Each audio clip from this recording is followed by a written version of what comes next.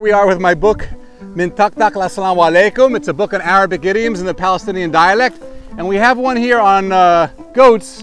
And it says, Duhket anza ala bab maslah, which means the laughter of the goat at the door to the slaughterhouse. And it's basically criticizing someone who was laughing inappropriately at a situation which is pretty serious and he's laughing. So we say, Duhket anza ala bab maslah. Sah wala la? Sah wala la? Yalla khebra. No one bought my book. Hey, guys, discount for goats.